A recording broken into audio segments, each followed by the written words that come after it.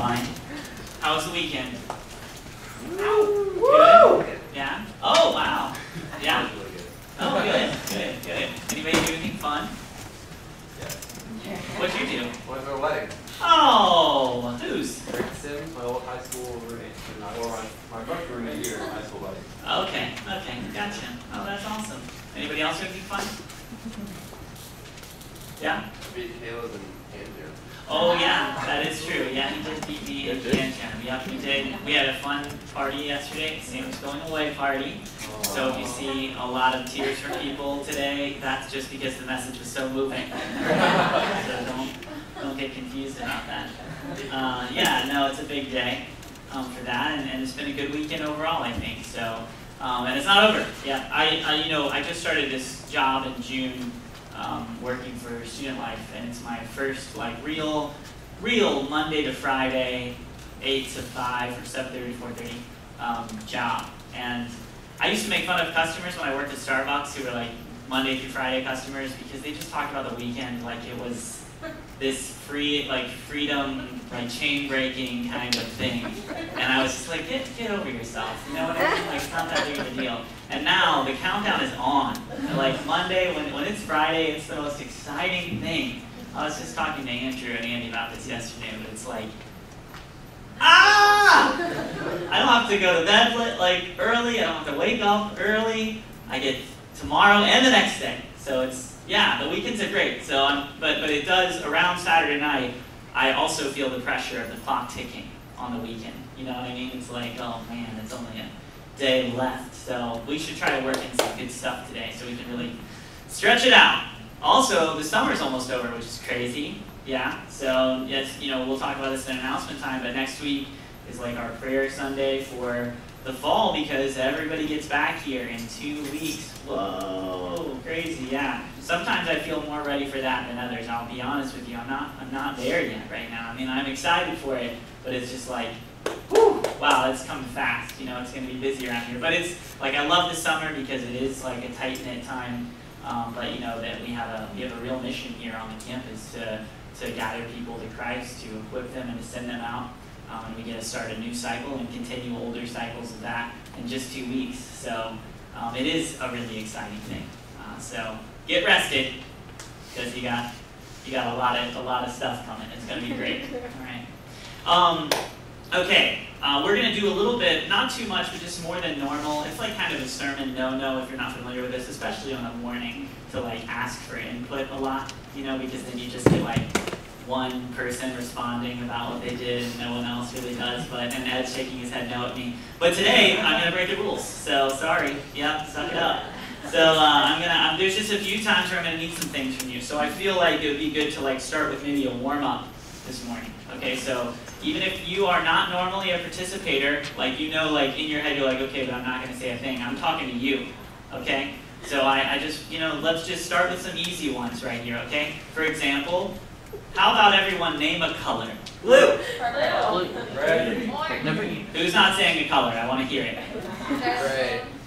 Okay, thanks, purple. That sounds good. Thank you, thanks. All right, that was good. See, that was easy. All right, this one takes a little bit more thought, so we're going to work it up in stages. So where is a good place to get a slice of pizza?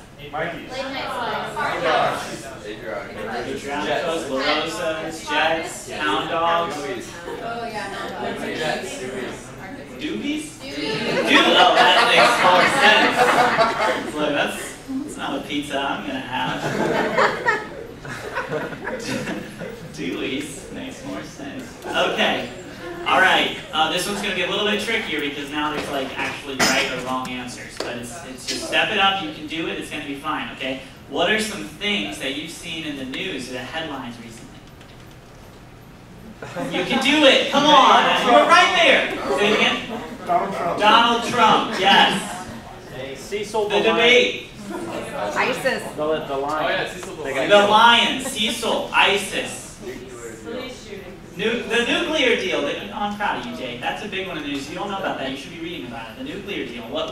Police shootings. Police shootings. Yeah, no, those are definitely in the news. This morning on my Google News app, I saw something around it. Okay. Greece has everyone funny. Greece. Yeah, Greece. Okay. Good job, everyone. Give yourselves a hand.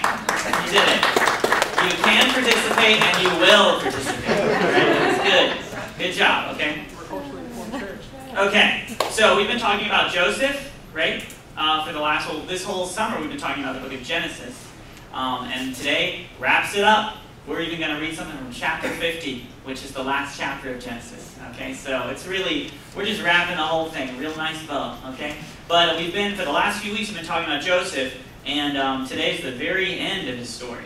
Okay, so that's what we're going to discuss. But I thought it would be helpful because not everyone's been here every week. I haven't even been here every week, so you can help fill me in.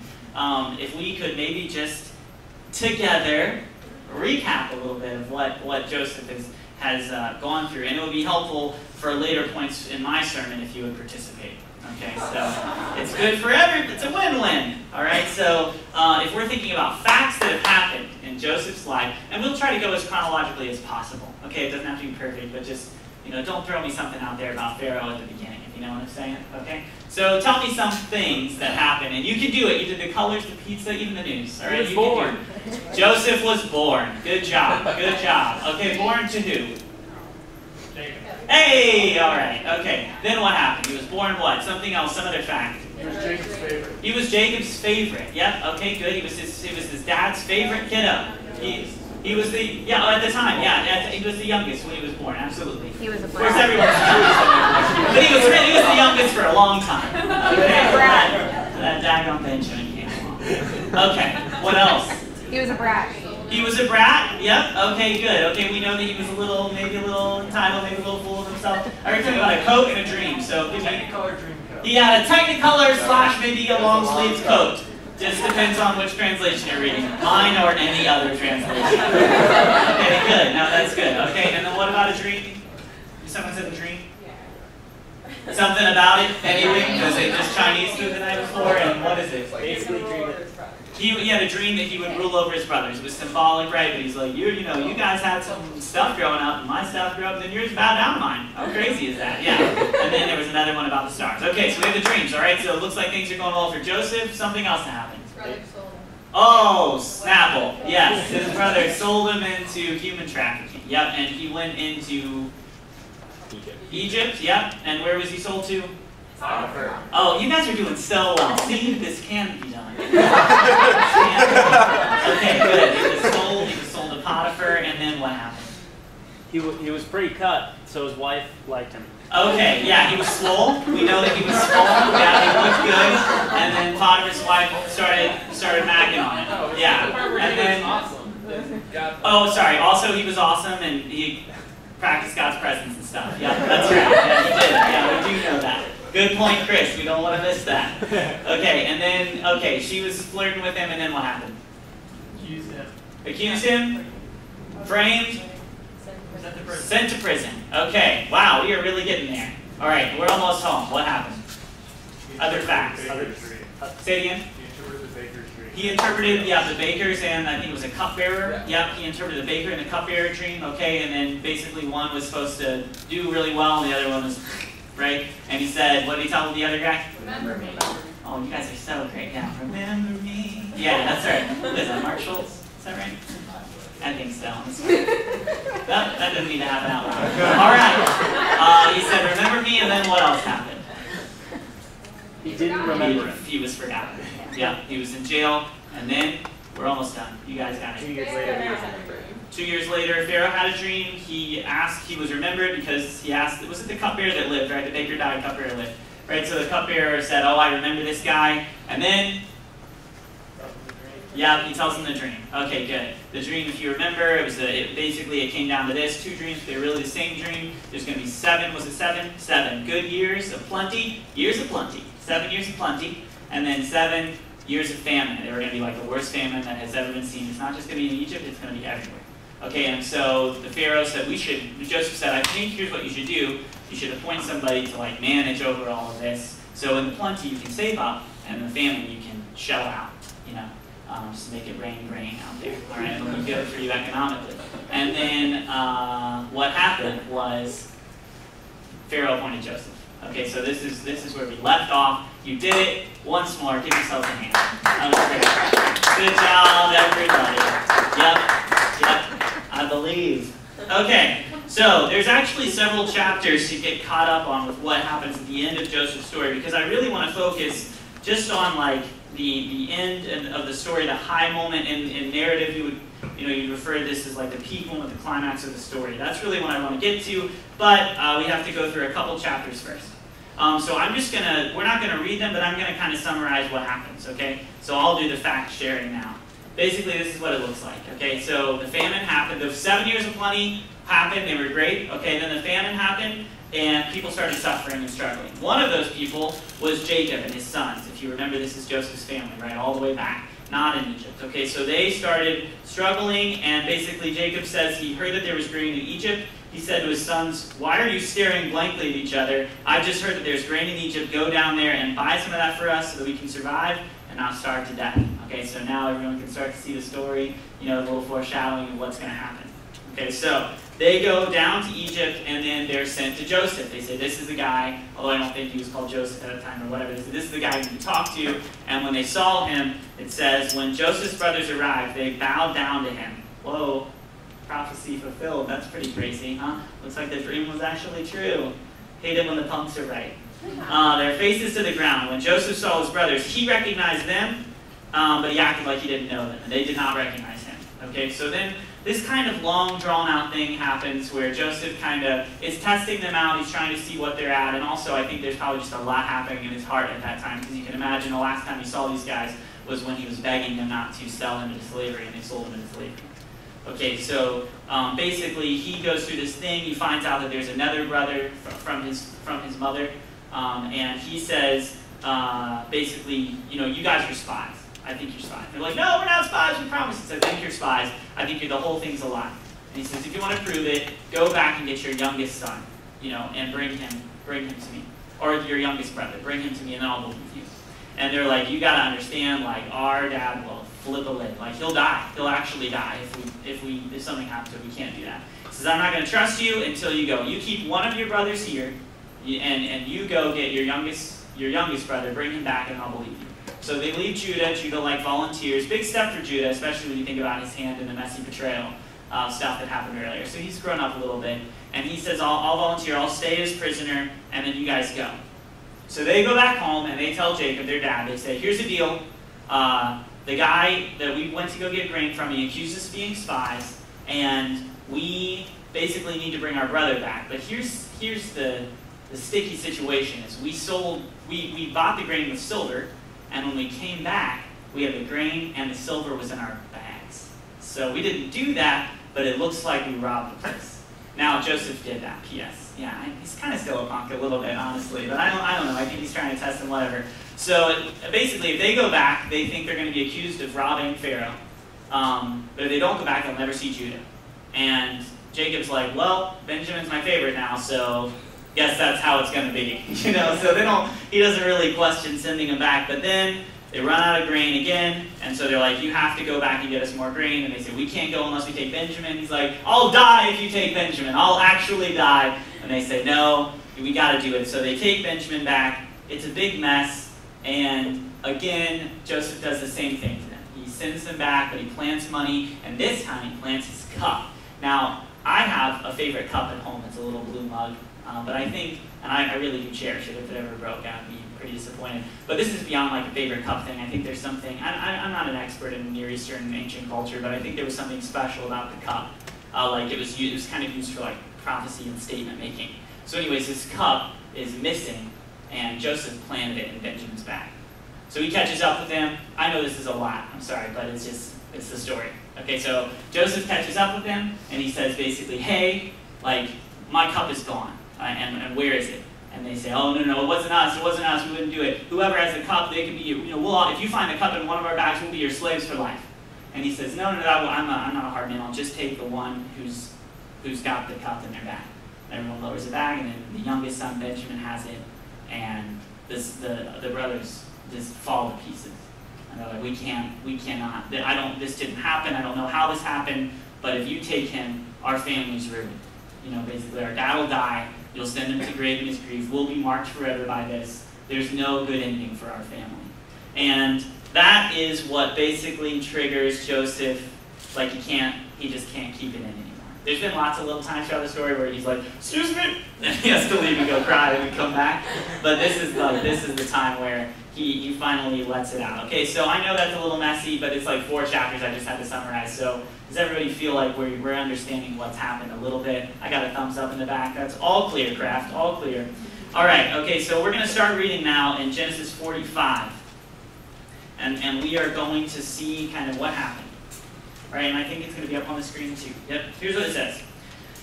Joseph could no longer control himself in front of all his attendants, so he declared, "Everyone leave now." So no one stayed with him when he revealed his identities to his brother. And he wept so loudly that the Egyptians and Pharaoh's household heard him. Joseph said to his brothers, "I'm Joseph. Is my father really still alive?" His brothers couldn't respond because they were terrified before him. Joseph said to his brothers, "Come closer to me." And they moved closer. He said, "I'm your brother Joseph, the one you sold to Egypt. Now don't be upset and don't be angry with yourselves that you sold me here.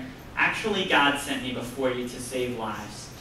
We've already had 2 years of famine in the land, and there are going to be 5 more years left without planting or harvesting. God sent me before you to make sure you'd survive and to rescue your lives in this amazing way. You didn't send me here. It was God who made me a father to Pharaoh, master of the entire household, and ruler of the whole land of Egypt. Hurry, go back to your father, tell him that this is what Joseph says." And basically he says, "God has made me master of all Egypt. Come down to me and don't delay." And then he asks him to bring their family back. So he reveals himself, and he says some pretty remarkable things, which I want to look at. I really want to center in today on how did Joseph, how was he able to really make this turning point? How was he able to respond to the circumstances of his life in such a way that he offered praise to God through it instead of hatred towards his brother from it? How could that really apply to us? Okay, so you have 3 points, and I'll tell you up front right now that point 1 is going to be like our foundation, and point 2 and 3 are like, how does this work? But we'll explain that more as we go. All right, so point 1 is this: Joseph viewed his life through a bigger lens. Joseph viewed his life through a bigger lens.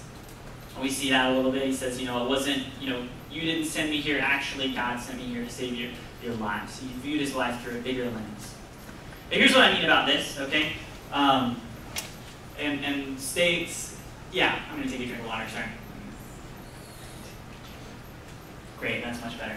Okay, each of us have basically an ability or an option to make meaning of our circumstances. Each of us can assign a story to the facts of our lives. That's something that we do naturally. That's something that we do rarely without thinking about it, okay? And I brought an illustration today. We're going to do some marker board. I'm pretty excited about it. Okay, I don't know how it's going to go, but we'll find out together. All right. So what I'm saying, when I say lens, this is what I mean, that each of us has an opportunity to make meaning or make a story out of our circumstances or our facts, okay? So another thing I'm going to need your help with, we're going to play a game. It's like kind of connect the dots. I'm going to start drawing an object or a shape or something, and you tell me what it is. A line. A line. Oh, thanks. Who said that? Good job, Alex. Okay. And now? A longer line. A longer line. Okay, great. Maybe it's a longer line. What is it now? Triangle. Oh, whoa. Wait, I heard a couple things there. Somebody said what? Triangle. Triangle. But then someone else said maybe a rectangle. Yeah, okay, so there's a couple options you have there, right? Because you don't have all the information you need, and our brain automatically works this way, even with dots, is we see things and then we kind of fill in the rest of the story. But you have an option. We have differences in what kind of stories we tell. Now, I think this transfers over to facts. For example, in the news situation, when people told me some stories, some things said, oh, I've heard a lot about Donald Trump, I've heard a lot about the nuclear deal, I've heard a lot about the debates. Okay, and Andy and I were just talking about this. If you look up who won, if you didn't know, the GOP, the Republican Party, had their first primary debate. Okay, on Fox News Network, it was a big deal. If you didn't have cable, you couldn't watch it unless you illegally streamed it from Euronews. What up? Yeah. So, anyways, okay. If you look up who won the debate, who won last week's debate, who won Thursday night's debate, you could find a plethora. You could find someone saying every name probably, except for maybe Rand Paul. You can find just about anyone, okay, that says that they won the debate. But everyone watched the same thing, okay? Everybody watched the same set of facts. They just assigned different meanings to it. And that's just something that happens. Has anybody ever been in a situation where you saw something and someone else saw the same thing, and yet you're saying completely different stories about what happened? it's a lot of times this happens in a fight or an argument, right? This can happen sometimes when people get in a wreck, right? And they tell, you were both involved, but you tell very different stories about what happened. I think it'd be fun sometimes to be a cop and walk around with this person and ask what happened. They walk over there and see what happened with this person. A lot of times those stories don't match up at all. And because there's some selfish motives in there, but we have an ability to look at the facts and circumstances and assign meaning to it. Now, we do this with our own life as well, not just in conversations or in political dialogue, but when we think about the facts of our lives. Okay, and the circumstances that happen or happen to us, we assign a story to them. We make meaning out of them just naturally.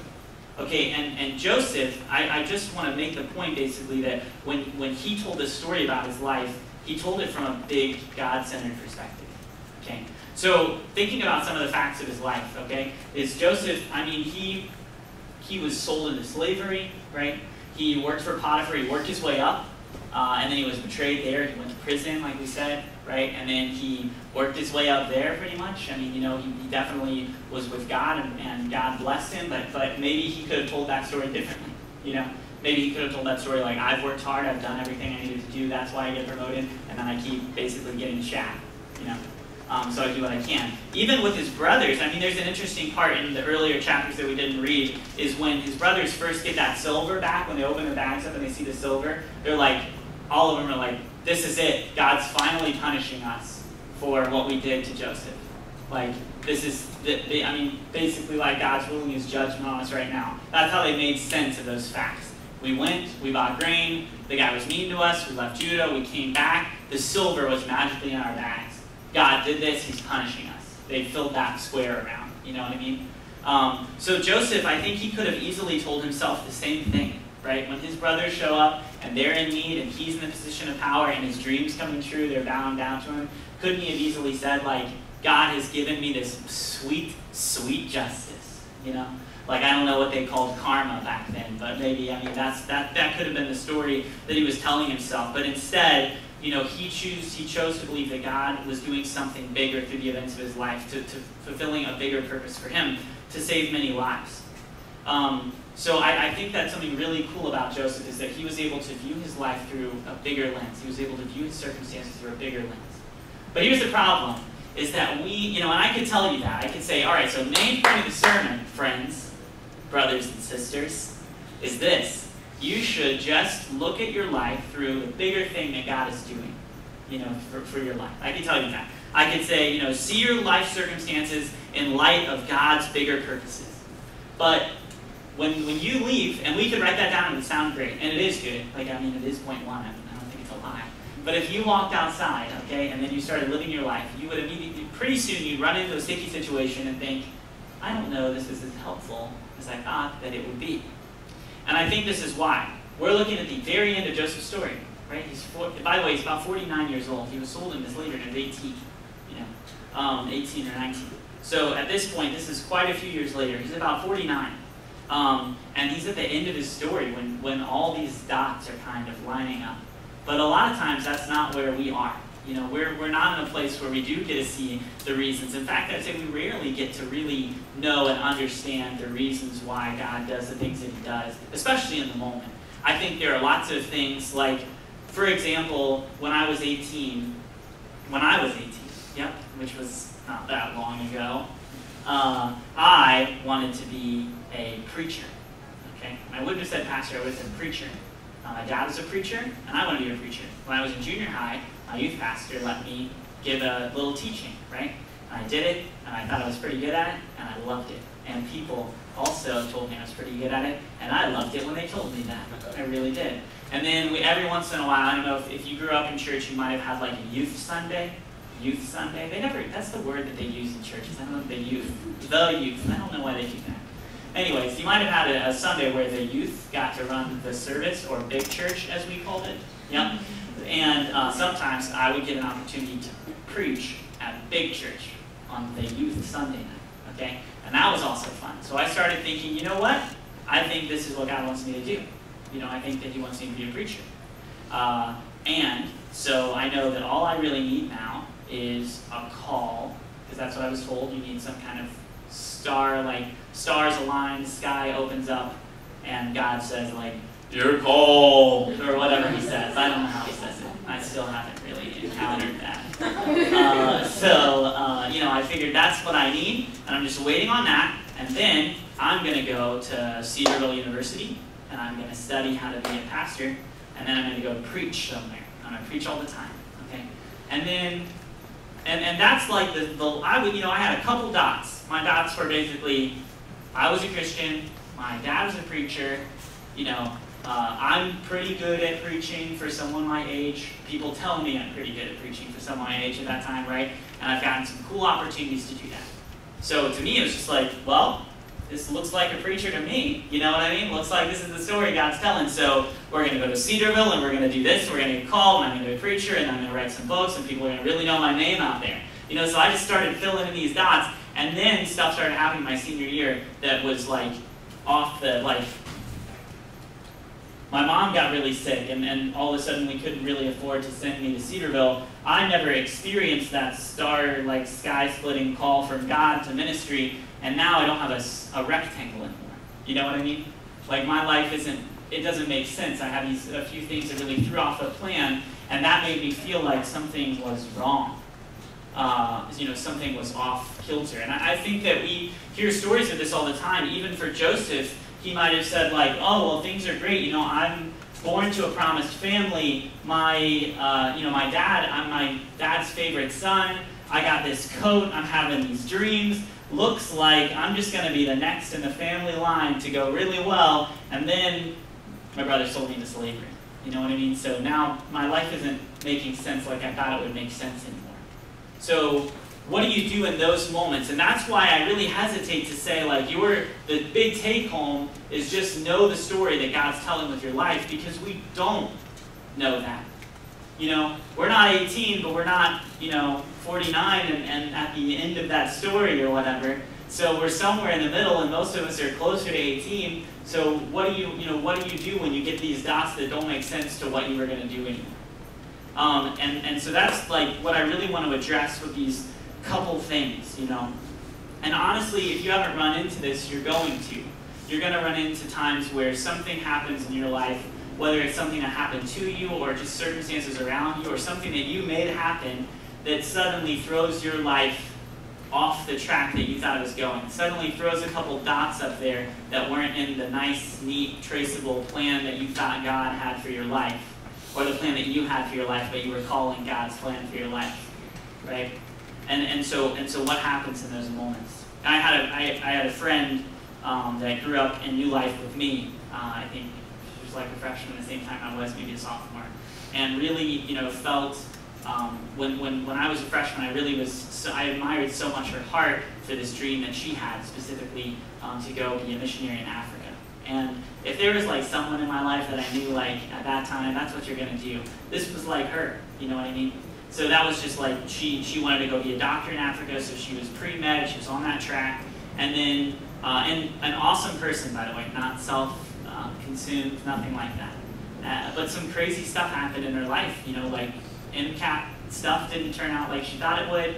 She spent her first like full term living abroad in a missionary context and experienced some pretty critical health issues and had to come home early. And I haven't got to really like sit down with her a ton, but in our couple times we've talked since then, I knew that at the time, that was like the hardest time in her life, because she really, like, it wasn't just like, oh, I have this idea of what I want to do and I'm not worried about what God wants me to do. It was very much like, I thought this was what God wanted, and now this stuff has happened that's thrown everything out of perspective, and I don't know what I'm doing anymore.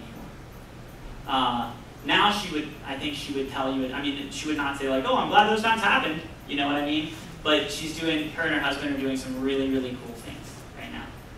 And some of you know that, but anyways, all that to say is, what do we do in those moments when the dots don't line up? What do we do in those moments when we don't understand what God is doing, but we want to be able to see our lives through a bigger lens?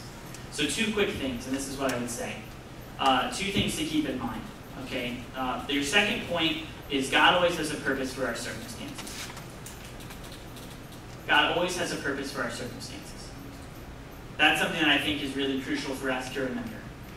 There is no promise out there that says God will always He will always let you know what his purposes are for your circumstances.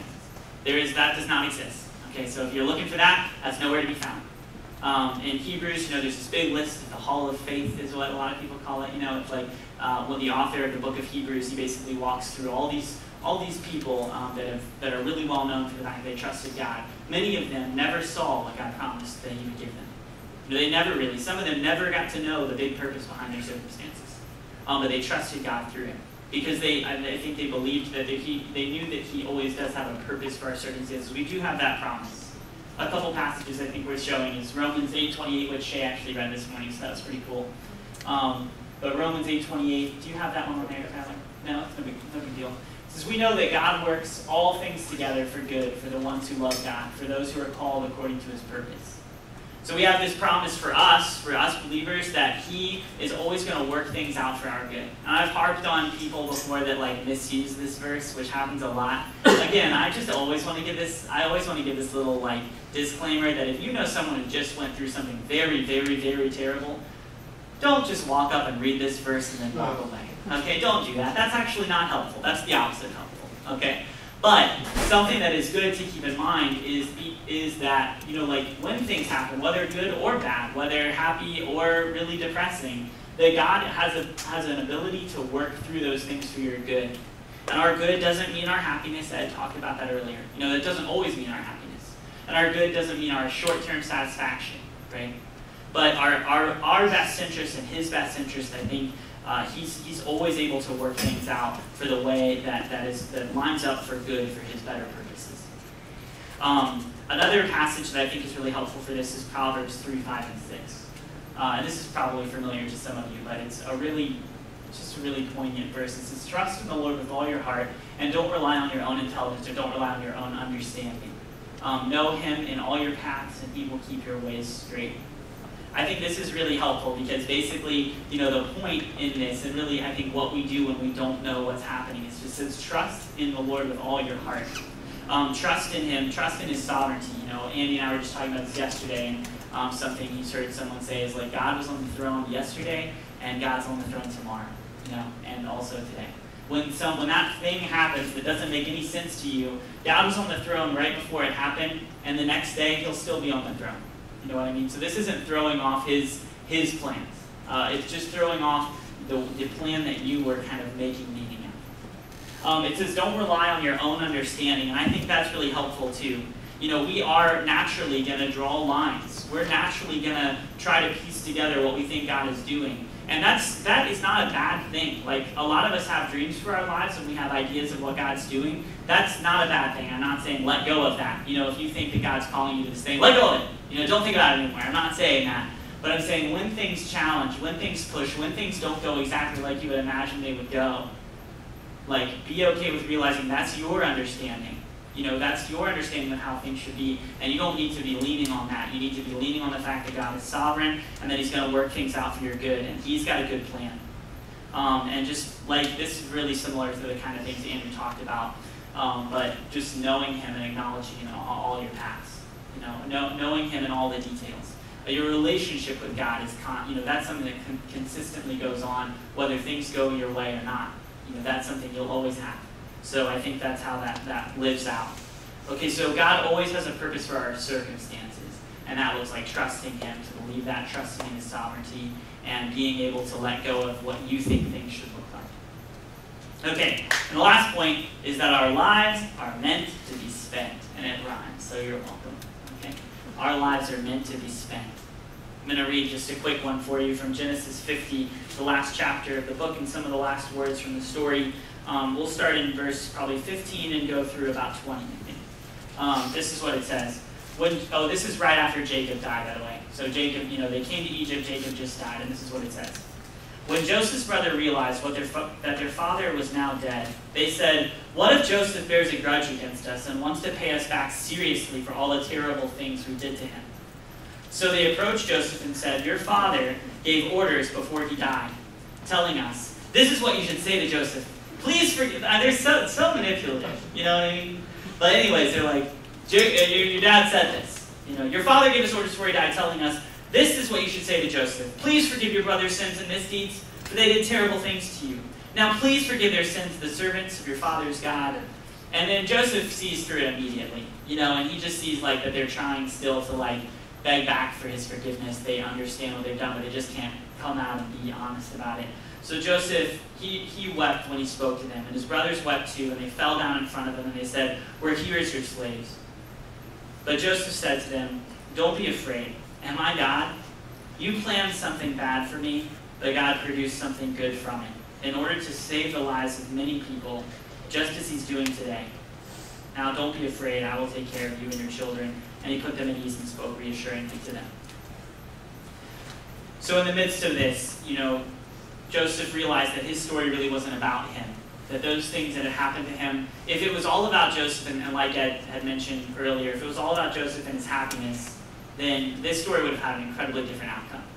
But Joseph realized that his life wasn't really about him, and that his life wasn't meant to be spent, all of his energies and his faculties weren't meant to be spent on making him happy or making him successful or climbing his way up the royal ladder. But that he realized that everything he was given and everything that had happened to him was for God and God's purposes, to save many lives, and to save the lives of his family. And I think that what's really cool about that point in particular is that applies as equally, if maybe not even more equally to us than it did to Joseph. Because certainly God is still on a mission to save many lives. That's his business.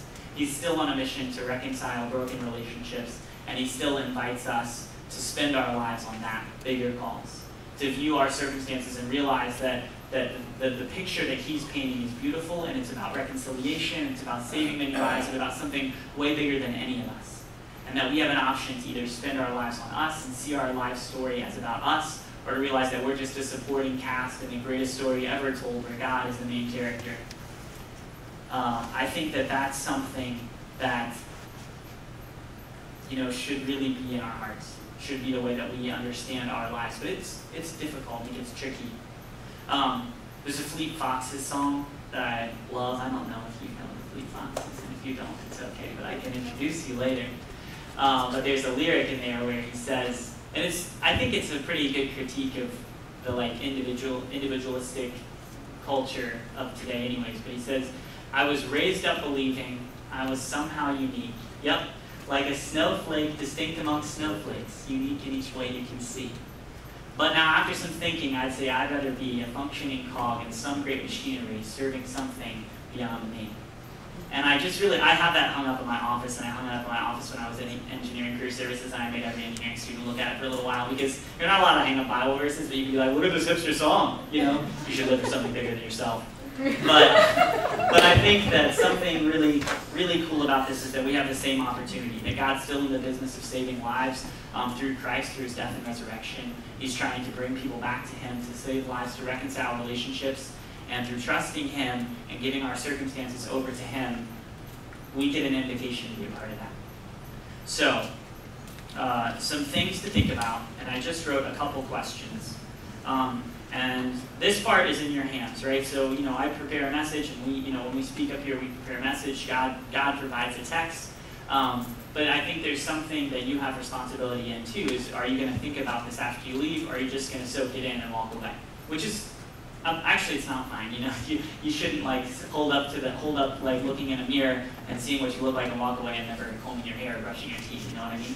So I want you to think about how this applies to you, and I'm going to give you a couple questions to think about that. The first one, and I'm harping on this illustration, but I'll do it again, is what is throwing off your picture right now in your life? What are those dots that just aren't fitting in? Or what are those dots from your past that haven't fit in? What's throwing off your picture? And the second one is, what does it look like for you to trust God right now? What does it look like for you to trust God right now? Okay, so what's throwing off your picture?